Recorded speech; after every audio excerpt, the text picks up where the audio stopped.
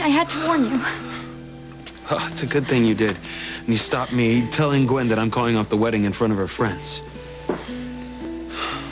You know, but after hearing her bare her soul about loving me, you know, telling her that the wedding is off will do more than hurt her. It will break her heart forever.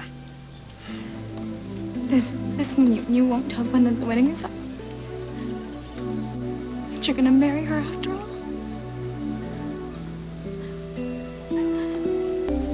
No, Theresa. Nothing's changed. I'm going to tell Gwen that the wedding is off before the party tonight. It must have been awful to hear Gwen talk about how much she loves me.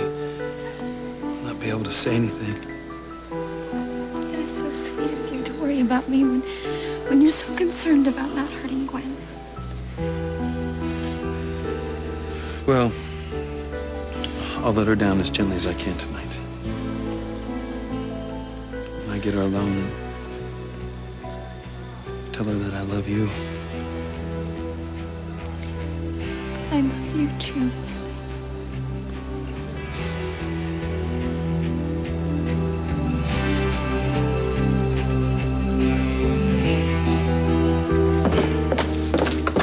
You know what? I must have left my car keys on the terrace. Yeah.